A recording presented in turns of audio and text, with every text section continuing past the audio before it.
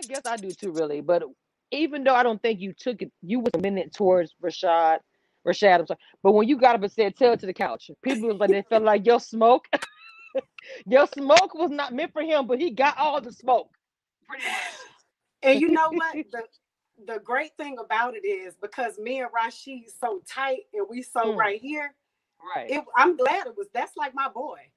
Okay. So Okay. he doesn't take it personally. Like and like he says, that's my dog. You Sheed, I call him Sheed Okay. or Barkay, which is, you know, Hmm. the name of his clothing line. So Yes, I seen no, that. Yes.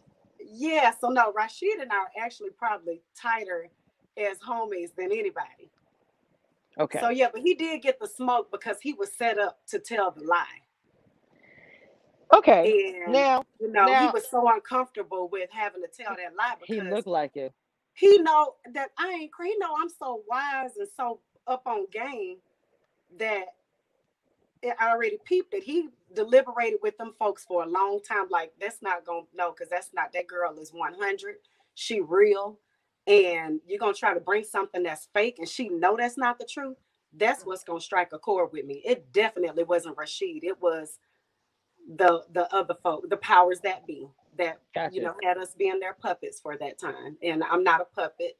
I don't fold. I'm solid, and I'm not an actress. So you know, I wasn't being compensated to act. So that wasn't Mm, something I was willing to do either.